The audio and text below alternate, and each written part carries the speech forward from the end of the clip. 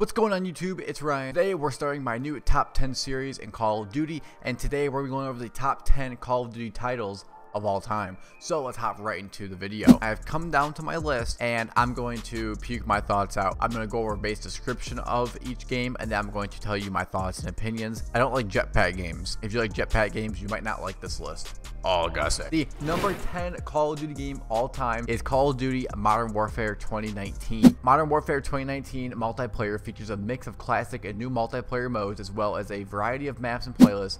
The game introduces several new mechanics, such as the ability to mount weapons on surfaces and use door breaches to create new lines of sight. The multiplayer also features a new ranking system and several new perks and kill streaks. The new modern movement slide canceling was good and bad. Lots of old school weapons, a lot of hate when the game came out, but I think they made a good overall game when the game was done. And when you go back and play the game, I think I have a lot of fun playing the game now versus when the game first came out. They make a good game after 12 months. The game is finally a master game, like, hey, this is the game, and they bring us a very beta feeling at the beginning of the game. Moving on to number 9, Call of Duty Modern Warfare 2022, and this game is a little bit better than Modern Warfare 2019. I can definitely say the movement system and every single way that the engine, everything they've done to create the game is making a better game every single year at this point, besides Vanguard. But yeah, Vanguard's not included. Vanguard wasn't bad, but it's no Modern Warfare. Call of Duty Modern Warfare 2 is a great game so far. I like it. The maps are but I think this game has a lot of potential. There's good gameplay, there's good gunplay. It's somewhat balanced in a multiplayer. In Warzone, it's just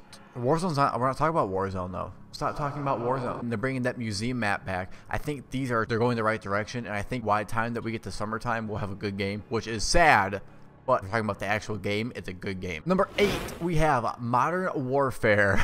Modern Warfare lights up my series, guys. I'm sorry. Modern Warfare Remastered. And yes, I'm including this in here because this game was better than the game that launched with Infinite Warfare.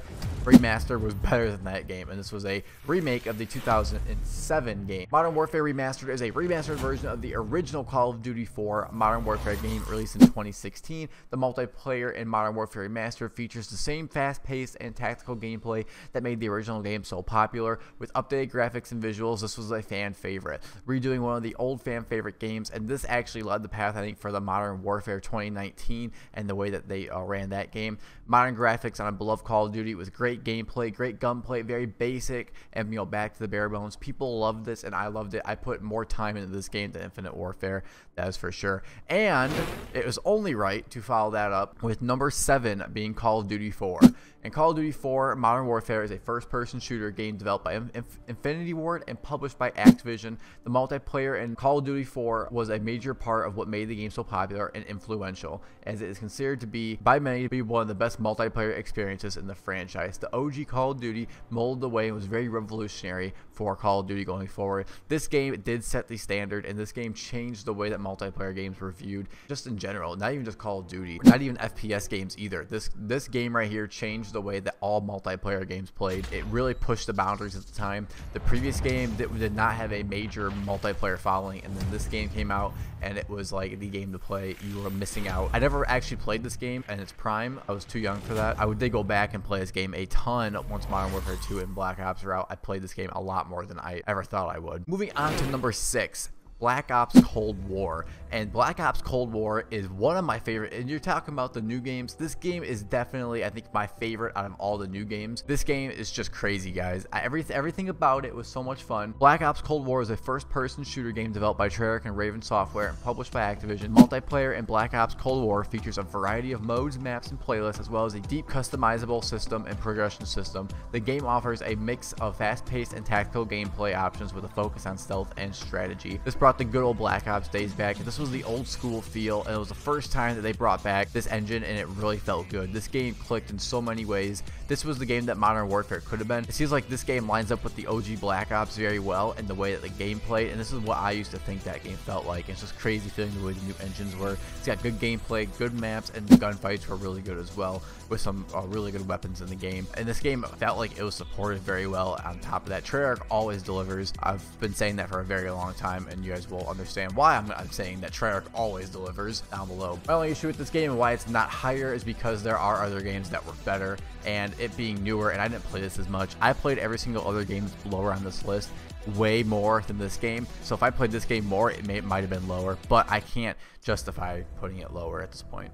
Coming in at number 5 is Call of Duty Modern Warfare 2. It's a first-person shooter game developed by Infinity Ward and published by Activision. The multiplayer at MW2 was widely regarded as one of the best in the series, offering a mix of fast-paced and tactical gameplay options. This added a ton of customization after World at War. World at War and COD 4 were pretty similar in the way that they played, and Modern Warfare 2 pushed the limits on everything. It had the nuke for the very first time. They had so much more customization when it came to your class loads and your weapons. They added so many more different weapons. The only issue that leaves this game so far up is that they never supported it. Infinity Ward and Activision had falling out during this time, and basically there's nobody at Infinity Ward to support this game, and that's the only reason why this game cannot be lower, because the game was almost considered unplayable for almost the entirety of the game, and it never has been a game where you can go play for hours and not have major issues over and over. I mean, like hacking, just insane glitches in the game that break the game. Warzone crashes a lot. The newer games don't have this issue. There has rarely been a game that for that long had any issues, and it's so unfortunate because that game had the makings of a really good game. I think they're really getting back to their roots in a way, and I think we're gonna be having some really good games come down the line here, because the last few games have been pretty good overall. Besides Vanguard, screw Vanguard. Actually, I don't know why I hate Vanguard, guys. I never even played it. I just played Warzone. I didn't even play Vanguard. Coming in at number 4.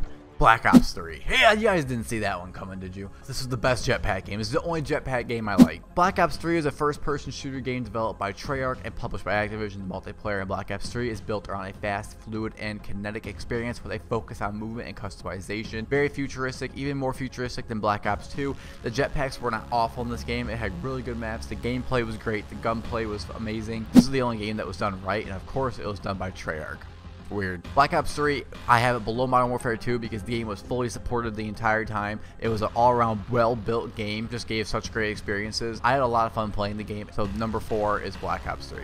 Moving on to number 3, and man oh man, Treyarch, you did it again, you son of a bitch. Black Ops, the OG Black Ops. It's a first-person tactical shooter developed by Treyarch, published by Activision. The multiplayer in Black Ops is widely regarded as one of the best in the series, offering a mix of fast-paced and tactical gameplay options. This game was all around great. This was the first game that Call of Duty hit every single thing right, basically. There was not much wrong with this game. People complain about every little small thing. This game literally was perfect. It had insane customization. It was never before seen customization. It was almost today's standard level customization, what you can do on your weapon, all the attachments you can have, perks and stuff like that. It was a great all-around game. It had the best zombies. I'm not even including zombies, but the zombies in this game were amazing, so I'm including it in this one. Nuketown introduction, the very first time Nuketown was around, almost every map in this game was great. You have memories on almost every map in this game, let's be real, guys. Moving on to number 2, and this one, it might shock you. It might not at the same time, though. Favorite. This is not the best Call of Duty. This is my favorite Call of Duty. Difference there. Modern Warfare 3. Modern Warfare 3 is a first-person shooter game developed by Infinity Ward and Sledgehammer Games, published by Activision. The multiplayer in MW3 was a continuation of the fast-paced and tactical gameplay experience offered in previous Modern Warfare titles. One reason, Moab. 2 reason, the gameplay was amazing. It was very, very, very similar to Modern Warfare 2. It had the same guns. It basically was Modern Warfare 2 supported.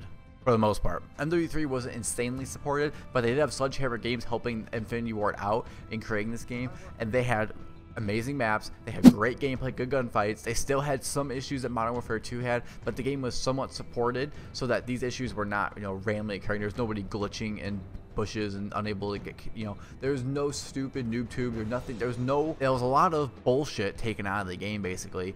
Not all of it, some. They still had Dead Man's Nuke, kill a guy on a 5-death streak, and he'd drop C4 and blow you up when you're on a Moab run 2 off. Not very much fun. But you know what? All in all, this game was great. Them bringing back Terminal in this game was nostalgic, and they need to bring Terminal back again in Modern Warfare 2. And if you don't know what game is last right now, if you're thinking it's Advanced Warfare, I'm not gonna lie. You should probably drop a like, subscribe, and just click off this video.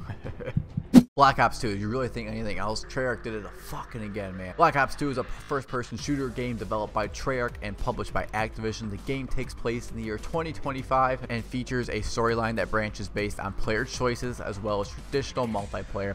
The multiplayer in Black Ops 2 features a variety of modes, including traditional options like TDM, free-for-all, and domination, as well as new modes like Hardpoint and Kill Confirm. Kill Confirm is new to the Black Ops series. The game also includes a robust customization system, allowing players to tailor their loadouts and appearance for their preferences. Black Ops 2 introduced the Pick 10 system, which allows players to choose up to 10 items from a pool of weapons, perks, and attachments, creating a unique and personalized loadout. The game also features a progression system, allowing players to earn XP and unlock new weapons, perks, and customization options. Overall, Black Ops 2 offers a fast-paced and tactical multiplayer experience. Maybe the best of all time. I put as one of my notes, competitive COD took off. This was the first time, following Modern Warfare 3, competitive scene was growing. It was growing big, and in this game, they made the game for competitive Call of Duty, basically, and it took off. Everybody was playing wagers. Everyone was playing ranked plays, stuff.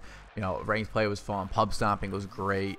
You know, the K9s, the Swarm, the Orbital VSAC. There was good zombies, good weapons to use. It was an all-around great game, guys. And if you did not get to experience this game in the heyday, I feel so bad for you, because this game was just mint condition. This was the first Call of Duty game that was fully supported, I would say, and that was just perfect in every sense. And I think that is why Black Ops 2 is the best Call of Duty of all time. And if you guys did like my list, be sure to drop a like and subscribe. If you did not like my list, comment down below what you think I should do next for my top 10 series, and let me know why you think Advanced Warfare is the best game ever. So let me know in the comments below. Hope you guys all enjoyed the video. Drop a like and subscribe if you're still here, and if you are still here, you must like my opinion or something. Drop a like and subscribe. Hope you guys all have a wonderful day. Thank you guys, appreciate you.